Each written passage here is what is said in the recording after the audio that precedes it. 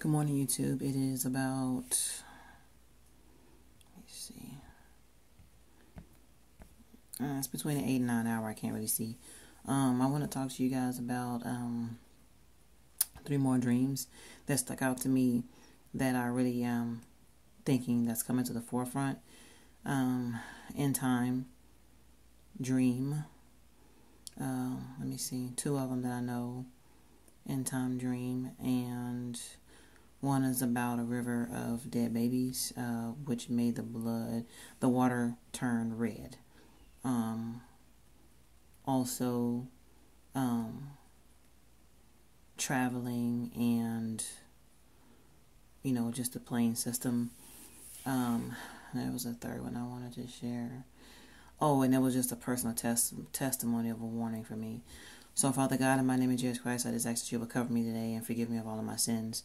Lord God, there are many, and I just feel like, Father God, I'm disobedient, and I just ask that you make me better and make every YouTuber who feels that way better, and everyone who just needs forgiveness, Lord God, which is all of us. Forgive us of all of our sin, Lord God, in my name of Jesus Christ, and protect us from the enemy through the blood of the Lamb, the covenant of God. Lord God, cancel every assignment and all assignments of the enemy, Lord God, coming against us in our lives, to make it harder for us, Lord God, things that you did not set for us to go through as far as trials and tribulations. In the mighty name of Jesus Christ, give me the right words to speak and give me great memory. In the mighty name of Jesus Christ, cover me in the blood of Jesus Christ as I give this testimony. Amen. So I have 2 end time dreams, and then I'm going to add in one personal. So let's do the personal one first. This was a big time in my life when I told you about the angel warning me about the 6-month period of my life, where the spirit of death had a plan for me in my life. And it was a series of dreams. I tell you guys that I dream in 3. Dreaming of the devil, speaking, how can I make her one of us? And the chalkboard of the angel, saying, not right now. The 6-month period is not right now. And so this is the third dream. The third dream is, I, was, messing around with somebody I had no business. And I remember years before this happened, God gave me a warning 3 years. God speaks to me and forewarns me before things happen.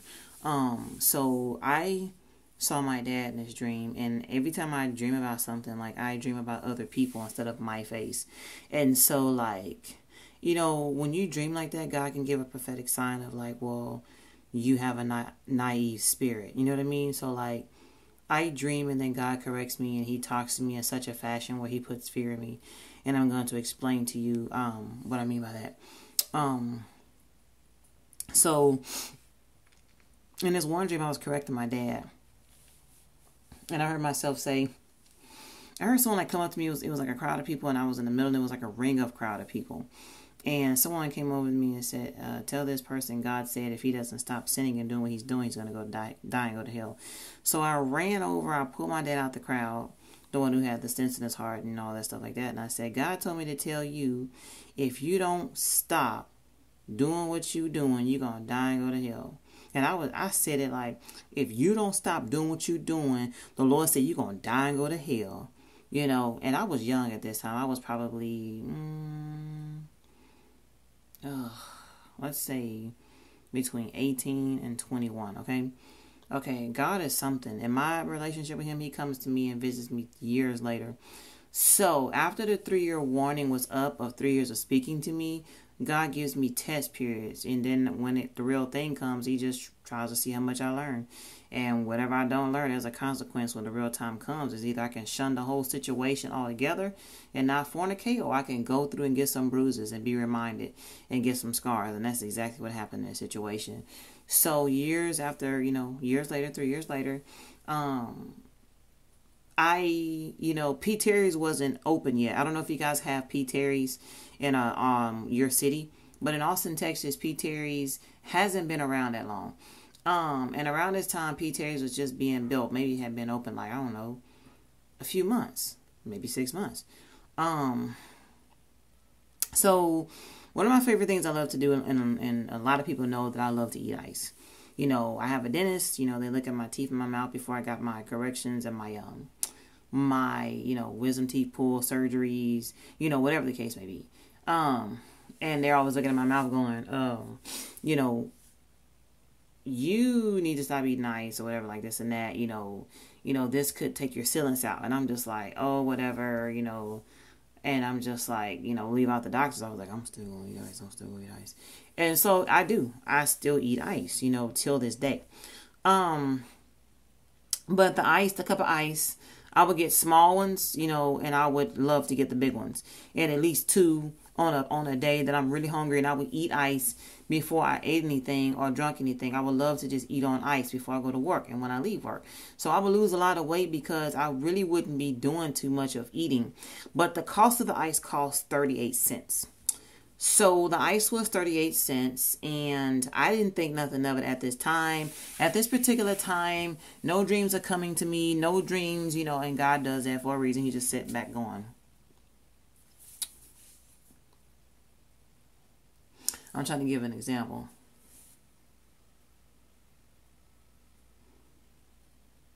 Watch me, and then, that's him. That's what God does to me. So, it wasn't until maybe 3 years into, seeing this person or something like that. Because I told you guys a dream where I heard a voice say, I'll see you in hell in 3 years. And this was about the 3rd year mark. And I'm getting ice on a regular. I'm loving to eat ice. I go through. I'm like, hey, I want to order my ice today. Like, it's going to be 38 cents throughout the year. 38 cents, 38 cents, 38 cents. And it's never come into my mind about that dream about 38. Okay, God says to go back because I forgot something. You're right, God. He's like, they're not going to catch what you're saying if you don't tell them what you said in the dream. Okay, so when I corrected my dad, I heard a voice say, go and correct your dad and say, hey, if you don't stop sinning, you're going to die and go to hell. When I told him, if you don't stop sinning, God says you're going to die and go to hell. My dad turned around and looked at me and said, why? Oh my gosh, I'm only 38. He says, I'm only 38 years old.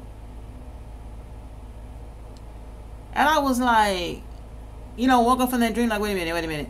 My dad is not 38 years old. At that time, my dad was like 52. And he's like 64 today. So I'm just like, what?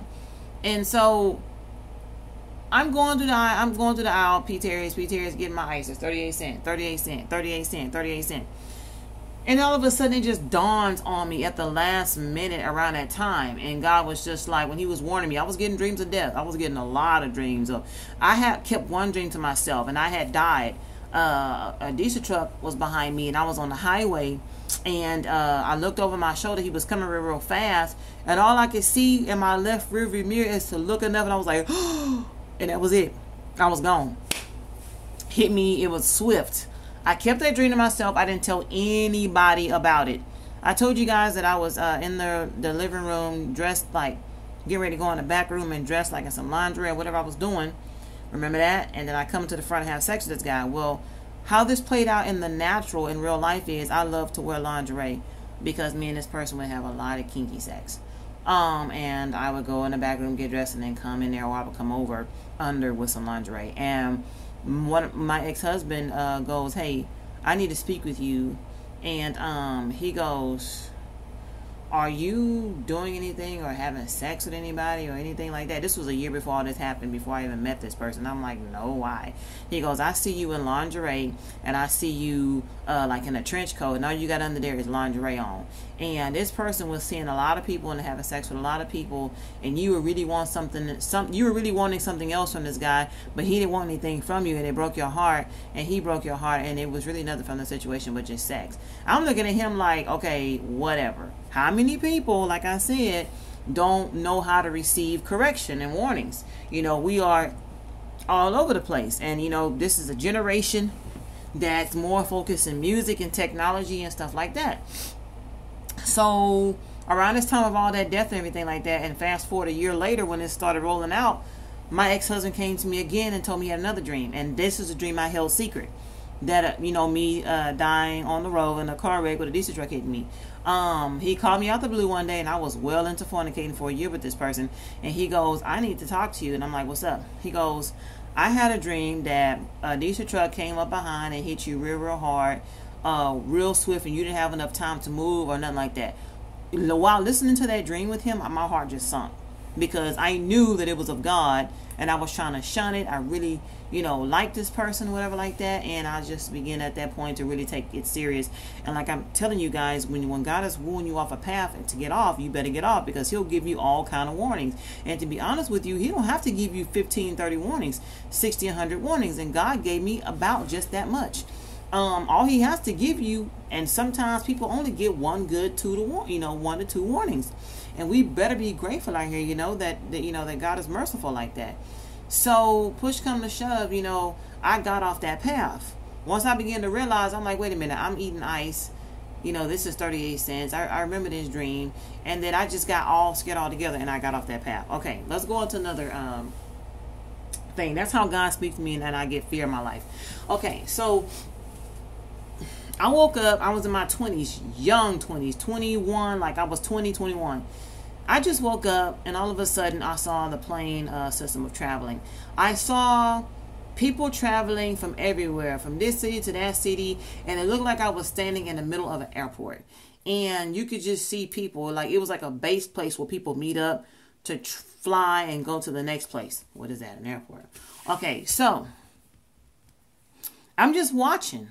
Looking at these people, these, regular day, I'm watching these people go get their tickets and fly, and these people go here and there, and God was just having me in the middle watching the normalcy of how things normally go. And then all of a sudden, it's kind of like musical chairs. When you play the music, everybody's like going around the chairs, going around the chairs, going around the chairs. All of a sudden, when the music stops, you got to stop, wait, and sit down. And somebody don't have a chair, right? Okay, so this dream manifested into an interpretation by way of this. Everything was going good as normal, then all of a sudden, one certain year in the future, all that traveling stopped. Meaning you got stuck in your city, wherever you was, and then it was like a whole bunch of panic going on, and people were like wondering, a whole bunch of panic and anxiety, like, why is this going on? Why is this happening? And like, I remember people in this city was trying to get to, somebody in California was trying to get to somebody in Boston. Somebody in Boston was trying to get somebody in Texas. Somebody in Texas was trying to get to somebody in Mexico. And it just happened that way. Okay. It just stopped. People were stuck in their cities and they could no longer travel. They were stuck. Wherever you went, you landed last. That's how things happen. Now, this dream when I was 20 and 21, at the beginning of this year, I remember losing a certain job, and I was working for a lot of day labor, and I would work like at the Irwin Center, and that's like what famous people sing, and a lot of basketball games and stuff. So I was staying and scan people's tickets, and I started getting a live vision revelation. It says in Acts, I believe 2:17, and in the last days I will pour out my spirit upon all flesh. He's talking about people seeing visions and dreams and all that good stuff. But I've been dreaming for a long time. That's my calling, one of my callings. So I started getting revelation, and God was just like, the beginning of the of the events of the end times are rolling out before your eyes, daughter. And I'm looking. All of a sudden, when I start getting live visions, what'll happen is I'll start tuning and zooming in to where I am. I'll look at whatever it is God is telling me to look at. It's always like this magnetic pull to look at a ticket or a booth or whatever somebody is saying, or a t-shirt, or saying on a t-shirt, or something, a color on the wall, a poster, something. It may be Jesus is coming soon, Jesus loves you, obey, be obedient, whatever the case may be. For this, God was just like, doesn't this remind you of an airport? And I'm just like, yeah. And he was letting me know and giving me an unction of a warning that something's going to happen and change soon with the airport, type thing, like with the flying system. Okay, so long story short, lo and behold, I heard earlier this year that, they're going to switch to IDs and stuff like that, and people who travel will be only affected. Who travel around has to have their ID meshed with, like, giving out more personal information about their address and stuff like that, along with the traveling ticket. That has to be meshed together. They have to have a new ID. Everybody else doesn't have to necessarily have it, but they would require people to have it. And I'm just like, oh my God, and so I believe this is one of the dreams that has, come to pass, or will be soon. Let me say, that I've had. So end time dream of the babies and everything. This was most definitely, you can sense that the rapture had happened, right? And I always talk so loud. And so I saw babies. Babies were, I still want to find this website for you guys. There's this website of dreams, and I understand this dream, but you guys don't, because I'm sharing it, and I like for you guys to research. In this dream, I just walked up to a riverbank of dead babies, and it was so many babies. I walked up and I didn't even understand what was going on. I just walked up, and it's like, God, I'm not saying that God couldn't or he wouldn't give me an explanation of the dream, but I didn't ask, because I'm just like, why am I waking up to a river of dead babies, and it's so much bloodshed that it turned the waters red? And it says in Revelation about, the sea and everything and stuff, you just dying, like so much loss of life that it turned red, the water. And it reminds me so much of that scripture. And I just kind of like looked. They were all chopped up. It wasn't just like they were just dead and you saw like them being shot. They were in pieces.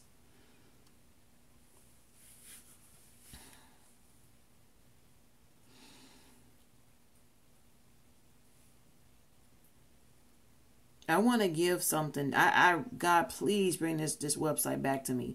There's this guy, and I know we all give dreams on YouTube, but there's this guy who gives people permission. He reads their dreams and he puts it online for other people to read. All these people on this website, when you read it and go online, they all have awesome dreams that gives a perfect understanding of the end time. Lots of dreams. I've had confirmations of different things, and you guys have got to read it. Lord God, bless me to know this website so I can give it to the YouTubers. So a YouTuber, not a YouTuber, I'm sorry, people of this website, this person was given a perfect example of, everything that I'm telling you about the babies, the end time. So I got an interpretation after looking at this website. This one person dreamed of Russians coming over and this and that. And so when time had left on and the rapture or whatever the case may be, after all of that, people who were left behind and became pregnant and stuff like that, they were just like, either you give the mark, or I'm going to cut your wife's baby out of her stomach. And he's just like, no. And then some people refused to give the mark regardless of what threat. And I just read somebody else's thing. That's something that popped up in my news feed on YouTube. And I just couldn't believe it. There's certain end time dreams that people have that they're going to really force you to try to take the mark. But they're going to be like, take the mark or else. And I thought, like I said, it started off as, hey, we're holding the mark down here. Then it started getting more pressurizing and more pressurizing. And the first steps was people who are walking around free with it. Because there are people right now who are walking around in Europe, different places of the world with this mark, through their jobs and all this. And so it's not mandated right now. You know what I mean? And, once America starts getting bombed, the different things start taking place, that's when that stuff is going to happen like that. So that person had the dream online on this powerful website that I need to get to you guys. They were cutting babies out of women's wombs.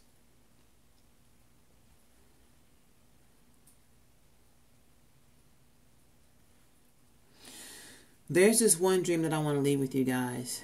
And I want to share this with you. And God gave me a sign of it being true, of how it would be. The dream started off with me and my ex-husband, my second ex-husband. And we were discussing who should work days and who should work nights so we can watch our children and be able to do co-parenting with the joint custody order. He was just like, okay, I want you to work, I want you to work, what did he say? Like mornings, and then I'll work evenings. And he said exactly that in a dream. And I was just like, okay, whatever. And then I went into the dream, and I started dreaming of a sea. And I started dreaming of looking off into the distance and seeing a ship coming in. And I was just like, I looked and I said, oh my God. And I was like, do you see that? And my ex-husband was like, see what? I said, that out there. And it was a ship coming in. It was an invasion ship coming from another country like Russia and coming onto the land of America. And I was like, oh my God. And I was freaking out like, oh my God, it's happening. And I'm not ready. And I was young, in the dream. God was showing me. And my ex was just like, who is that? I was just like, you don't want to know what that is. And then all of a sudden, the winds and everything started going and turning, and then the ship started turning around and going back the other way. And my ex-husband said, what in the world is going on? Who's doing that? And I looked to him and I said, that's my friend. I said, he's turning it around. And then I woke up.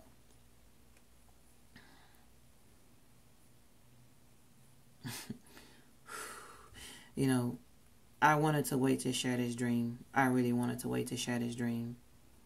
I don't even know if y'all caught that. I know persecution will come, but I must be obedient. Yeah. The interpretation of the dream is this. God held back the end time. Yes, it was supposed to, there were some things that were supposed to start going and rolling into effect. Yes. God turned and slowed things down. After that dream, because I was just like, whatever. When I have powerful dreams, I'm like, whatever, God. I had just got a divorce from my ex-husband. And I was getting into my apartment, found a job at Gold's Gym, and just, having a good old time. He came to me and was like, Quinitra, I need to talk to you. He was like, hey, look, you need to find a job at so-and-so time. And I found a job at this time. And when he said that, something went boom, and my heart just sunk. It sunk.